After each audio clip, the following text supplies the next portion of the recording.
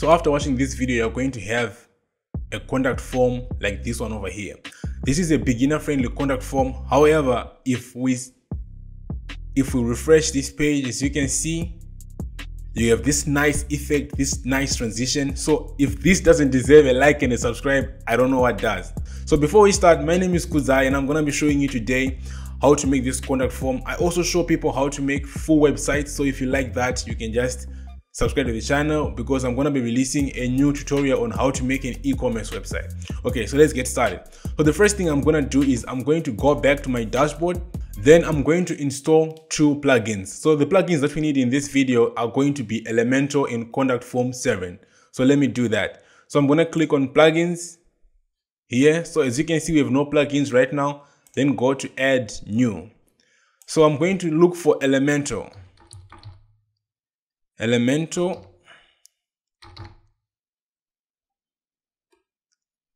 And there it is. Then I'm going to click install. So don't activate it yet. After installing this Elementor, I'm going to look for another plugin called Contact Form 7. Contact Form 7. So I misspelled that. Let me just fix that. Okay, then click install now. Okay, great. Now we have our two plugins. Let's go to installed plugins and then just activate these plugins, both of them at the same time. So let's do this. I'm just going to tick over here, then go on about actions, click activate, then apply. Okay, now we have our two plugins installed. Now the next thing we have to do is we have to create the contact form page. This is going to be the page where we are going to be designing everything for our contact form. So let's go under pages here. Then I'm going to click pages just like this. Then I'm going to add new. So I want to edit new on a new tab, just like this, new, then click page and open a new tab. Then it's going to load in a new tab. This just makes us do things faster. So I'm going to write contacts. So the thing that I want you to be aware of when you're making this page is to go under page attributes over here. And on template, I want you to change the template from default template to Elementor full width. Then click publish. Okay, now this is going well. So now I'm going to click on edit with Elementor. So now we have a page like this one over here. So whether you have this section over here depends on your theme. The theme that I'm using is called Ocean WP. So Ocean WP puts this header over here. I can show you how to hide it later if you're using the same theme. So now let's change this page into something like this, right? So what we're going to do is, first of all, I'm going to have to add a section that puts the contact form at the center. So let me do that. So I'm going to add a section, three columns like this, because I want to put my contact form on the center. Then I'm going to make this middle section over here 60%, which means this other part is going to be somewhere around 19.9%, then 60% on the center. So I'm going to click on this edit column here. Then I'm going to change the column width to 60% like this. So as you can see now, this is not like proportional. So I want to change this to 20% and 20%. So I'm going to change this to 20% on column width, 20 like that. Then I'm going to click over here as well, this icon. Then I'm going to make this 20. Okay, now we have a much better layout. So now let's add the elements that we need to make this contact form. So the elements that we're going to need is we're going to have to add an icon. Then we're also going to have to add this icon over here. This is the icon heading. This is a divider. And this is the contact form that the user is going to put their information in. So I'm going to add here. I'm going to click the Rubik's Cube on top over here. Then I'm going to search for icon. Then I'm going to add icon list to the center like this.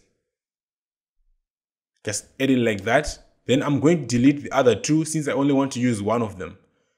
Delete this one, delete that one. Okay, so before we start designing, let's just make sure that all of our elements are added, right? So let me go over here and I'm going to search for the divider.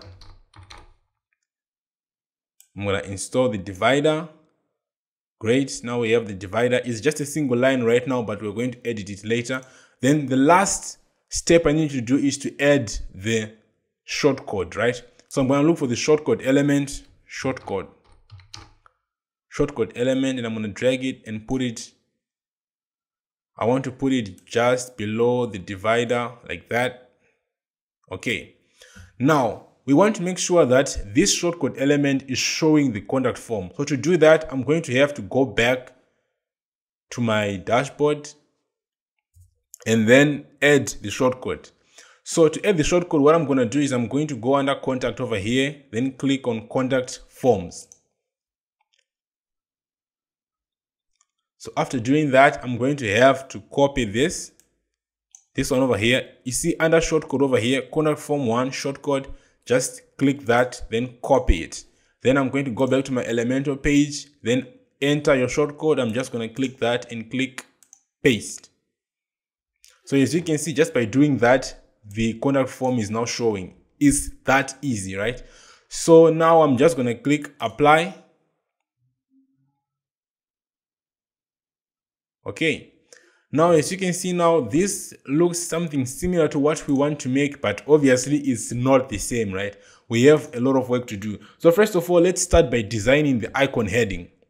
So what I'm going to do now is I want to also view this page. As we're making this page, I want to be able to view it exactly how much progress we're making, right? So I'm going to have to open this page in another tab. So I'm going to go back to my pages in my WordPress dashboard, and I'm going to click on view, and I'm going to view it in a new tab. So right now, this is what we have, just nothing over here.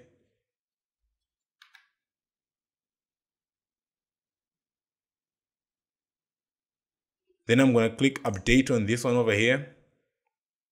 Then I'm going to refresh this page. Okay, so this is what we have for now. Of course, this does not look anything similar to this. So now let's do the designing to convert this section to look something like this, right? So the first thing I'm going to do is I'm going to have to edit this heading over here. So I'm going to click, I'm just going to hover over the icon heading, then click this pencil icon over here. Okay, so let's go to style.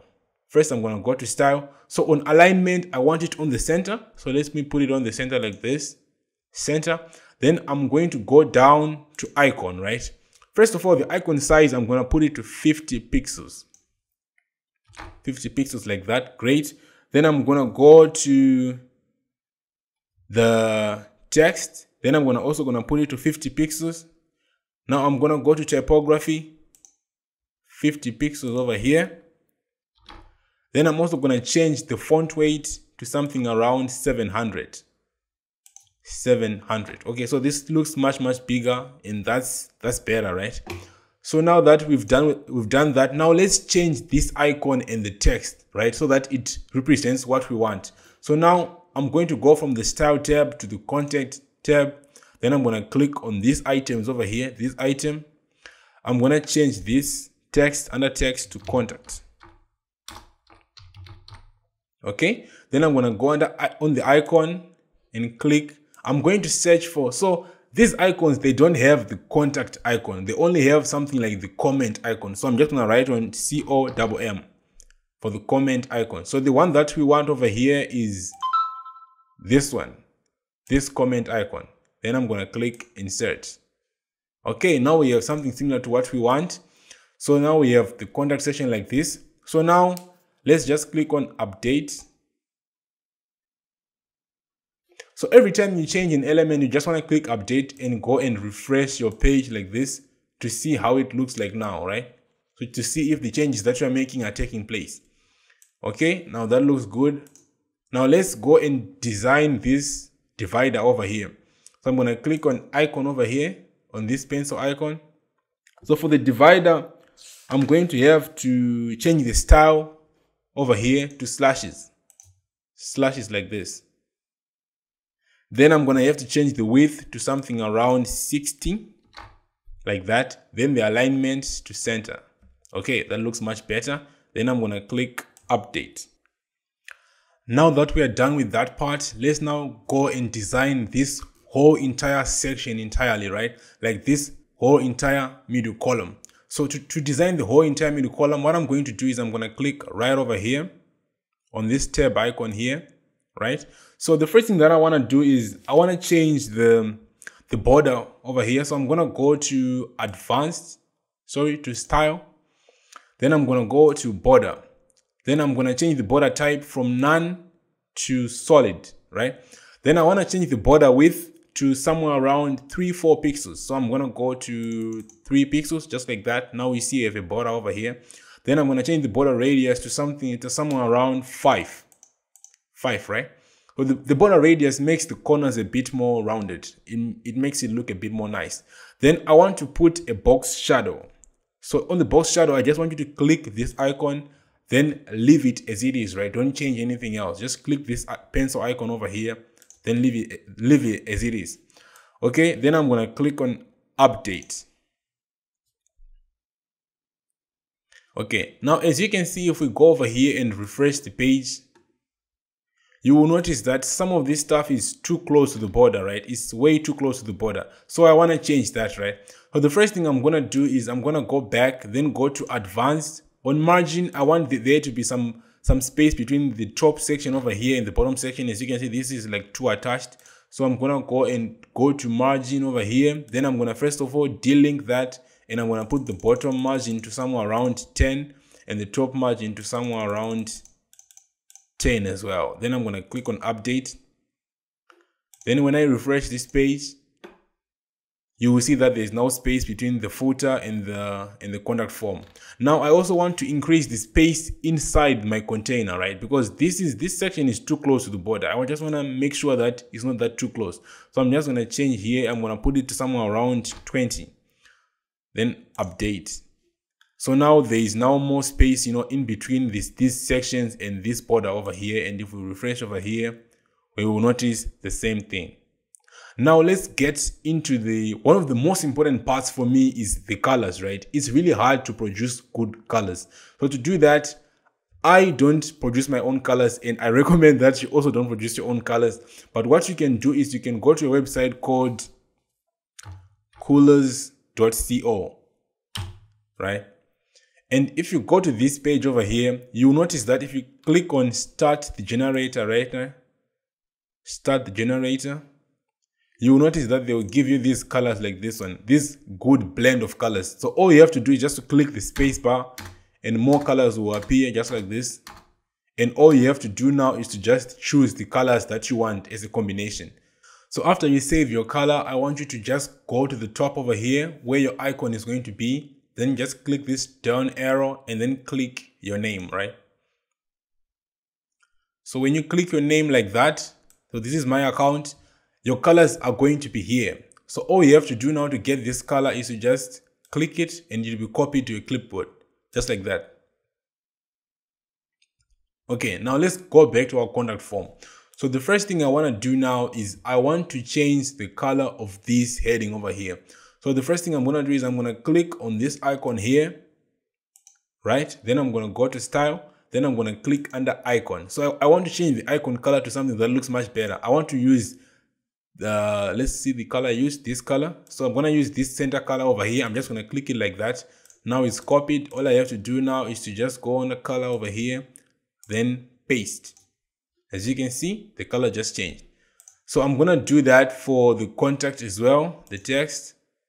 On text color, I'm just going to go and copy this one, then paste it like that. Okay. Now I'm going to change color for the divider and the border. So the divider as well.